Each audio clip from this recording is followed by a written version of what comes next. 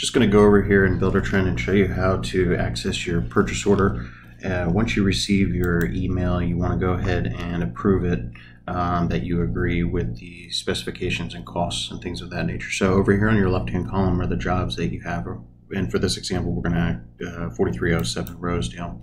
Click on the job right here.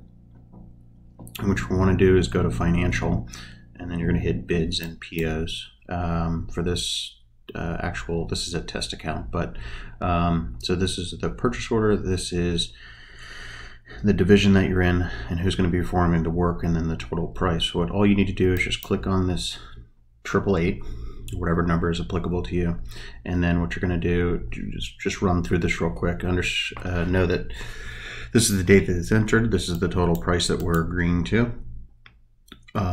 These are the final pricing, so you'll want to go ahead and open that up in a note tab.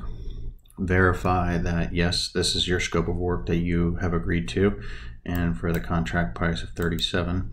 And these are just some additional items that I have in here. If you have any questions, shoot a message right here, and if you totally agree with it, you're going to click on this button and then click approve. At that point, you can start billing through the system, which I'll show in another video. If you want to print this up for your records, you can also just go here. I like to just hit cancel. This is your purchase order, and it pretty much shows you everything here. And then just Control P, and you can go ahead and print it out. So let me know if you have any questions. Thank you.